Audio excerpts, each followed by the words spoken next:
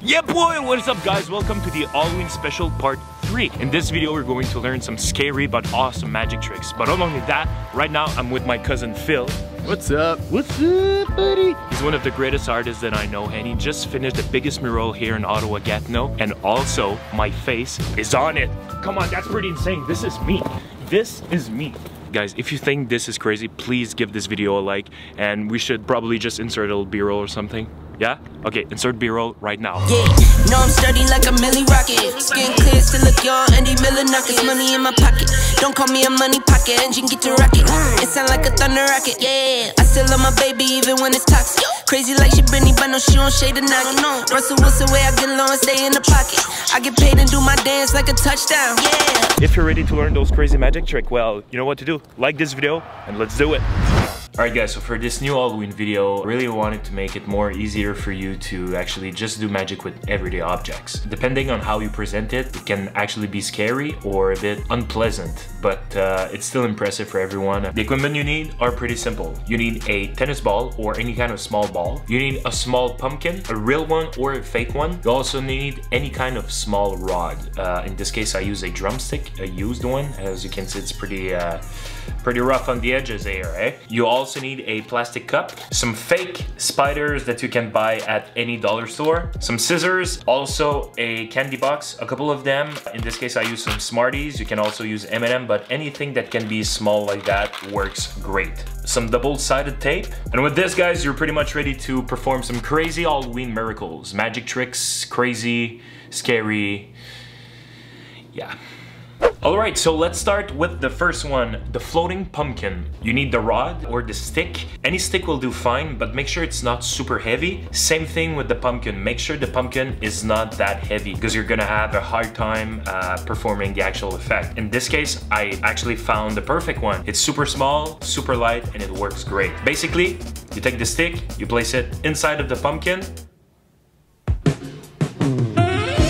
Okay, it's time for you guys to write all the jokes in the comments. And you're basically ready to go, but it's pretty easy to mess up this trick. And the reason for that is that it's all in the angle. If I move this way, you can see the stick. If I move that way, you can also see the stick. So it's really important that you're in front of your spectator when you make the pumpkin levitate in the air like this, right? Also, here's a little suggestion for you. When you're going to perform this effect, hold it at the bottom or with both hands, just like that, all right? And make sure your face doesn't do this.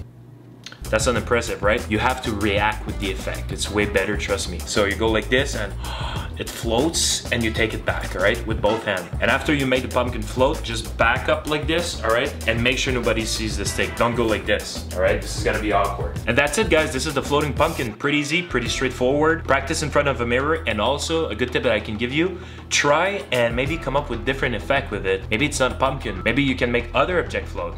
So use your imagination and have fun with it. It's super awesome. All right, so this is the second trick of the video.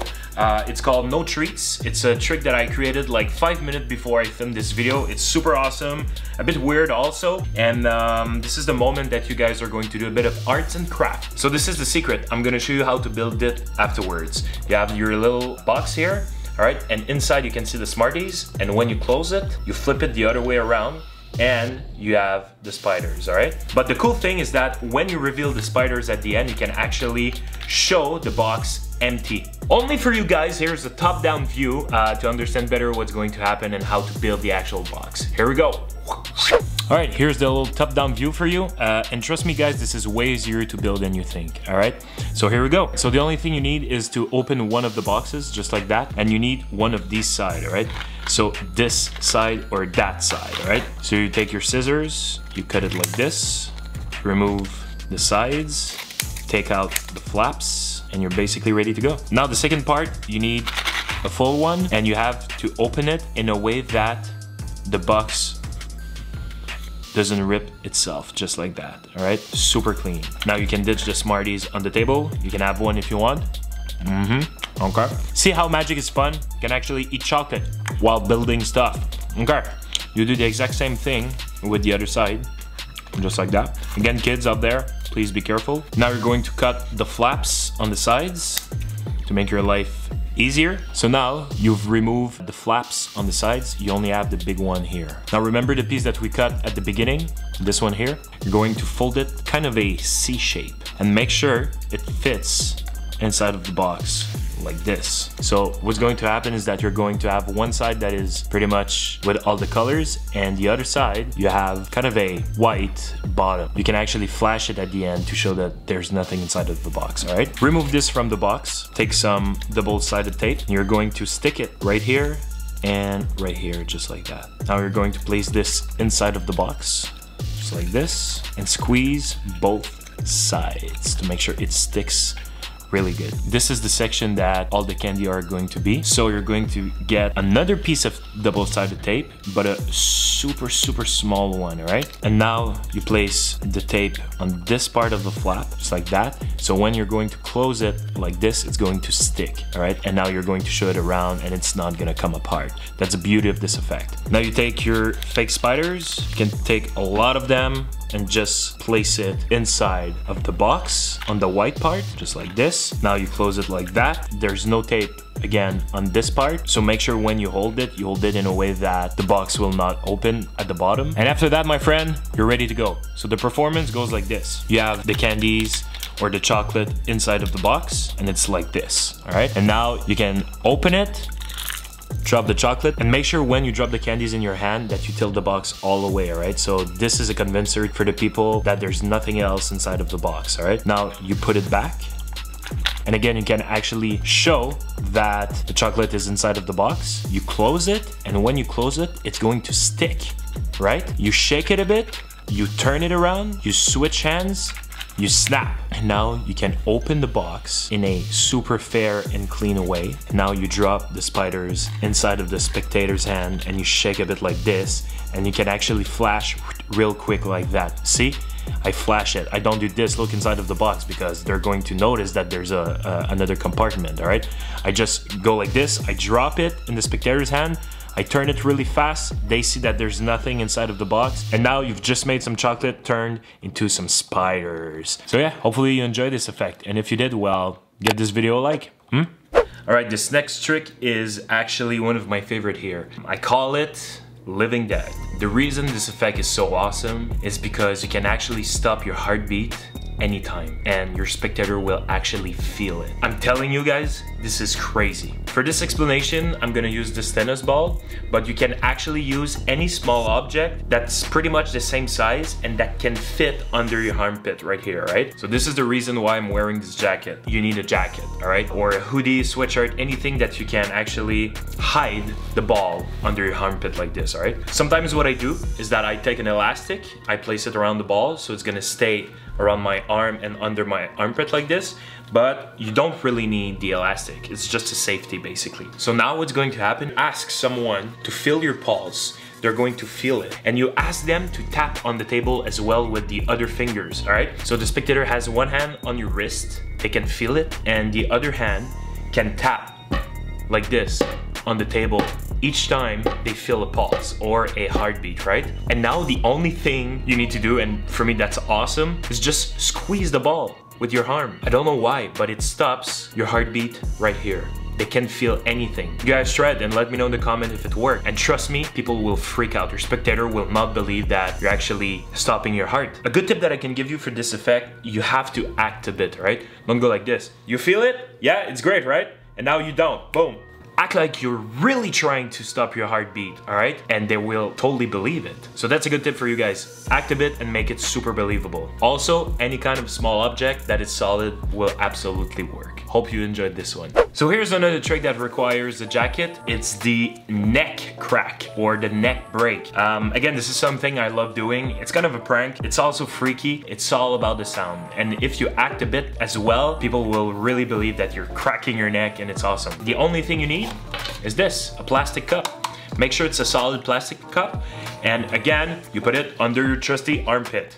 A little tip at the end of this, don't smell your cup. All right, so you place the cup under your armpit and you're basically ready to go. And make sure no one sees you doing this because people will find you a bit weird that you're just taking the cup from the table, place it under your arm and just be like, all right, can I show you something really cool? Don't do that, all right? So make sure you start already with the cup under your armpit and that's it. So what's going to happen now is that you take your head like this. The second you do the motion, you're going to squeeze the cup, all right? So it goes like this.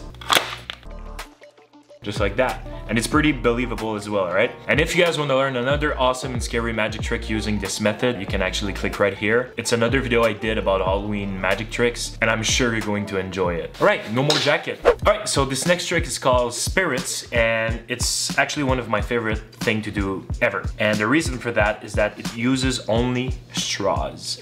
The only thing you need besides straws is static electricity, and you have a lot of static in your hair.